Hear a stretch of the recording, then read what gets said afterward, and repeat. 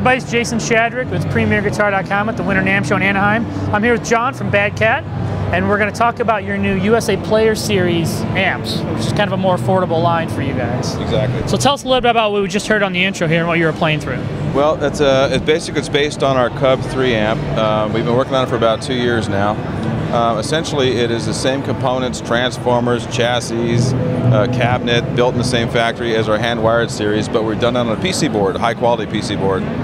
Took a while to lay it out to make it just right, but we took out the tone selector, so essentially the amp looks like this.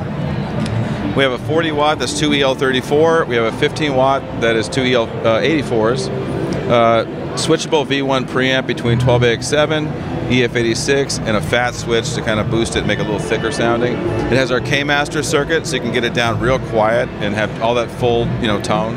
Sits post phase inverter for all you nerds out there. Reverb, effects loop, just like all of our high-end amps. Made in Irvine, California. For this one is the head on a 40 watt is $11.99. The head on a 15 watt is $1,099. And the 112 combo on a 15 watt is $12.99 and $13.99. All right, John, let's hear you play some more through it.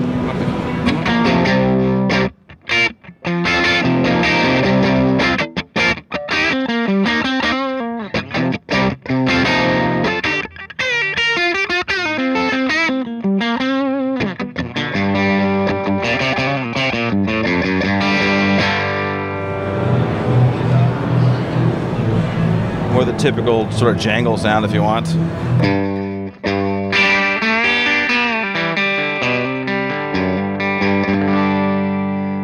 Now, by the way, both of these are foot switchable, the EF86 to 12AX7 preamp and the boost circuit, so you can essentially go from this kind of a sound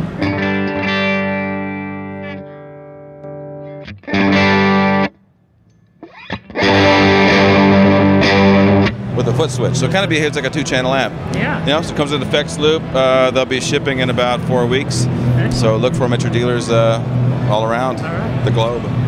And the other thing we're going to talk about sitting on top here is version 2 of the Unleash. So tell us kind of how you improved on version 1, let's say. This is the long anticipated V2 that we've been working on for quite a while now. We made a few minor changes, mostly about reliability and making sure that it was dummy proof.